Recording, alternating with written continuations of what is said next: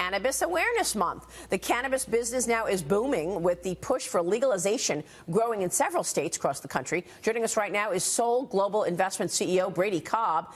Brady, good to have you on the program. Thank you so much for being here. Thank you very much for having me. And you used to invest in retail, but you've switched the business focus to cannabis companies.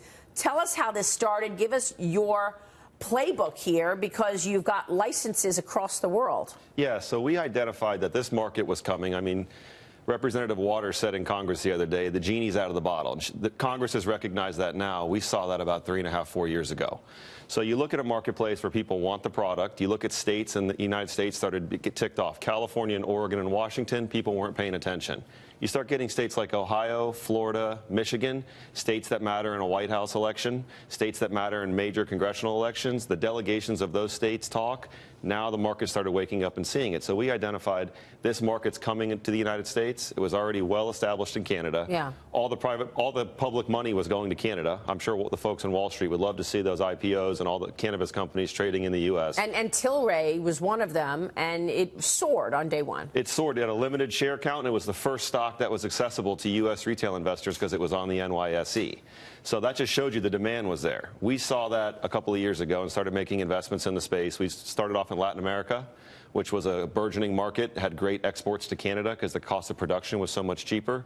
We then pivoted into Florida, did the first license transfer in the state of Florida, which Florida is well renowned as one of the biggest markets in the U.S. Look at the population, 21 million people, great demographics. We then pivoted over to looking at bigger U.S. multi-state operators, recognizing that you couldn't just be in one state.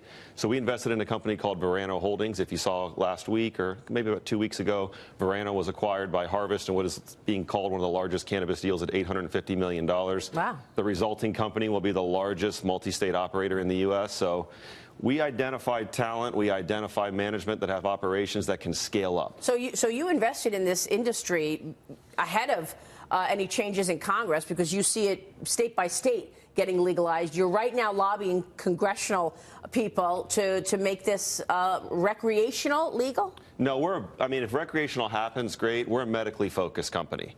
So I started in D.C. a couple of years ago, couldn't barely get a meeting, especially on the Republican side of things. I engaged the BGR group, Haley Barber's group.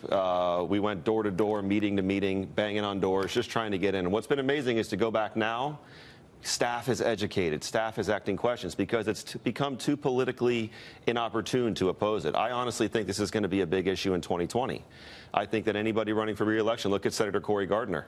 He's facing a very tough re-election bid in Colorado, so that's why he is really pushing the Safe Banking Act, which just got passed out of committee of the Financial Services this week. So this is a big issue. When we started, we could barely get a meeting. Now we're going door to door, and people understand that, as Maxine Waters said the other day, the genie's out of the bauble. Yeah. And I think you got to look at the committee vote.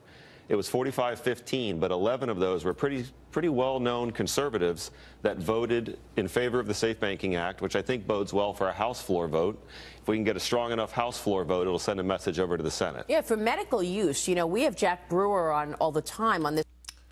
So I've stayed away from cannabis stocks, and if you've been following this channel, I haven't been really recommending it. But now that you got Fox News and conservatives starting to show support for cannabis, I do feel like you should have some sort of exposure to the cannabis market. And I'm going to put my money where my mouth is, and I'll be looking to invest in some cannabis stocks in 2019.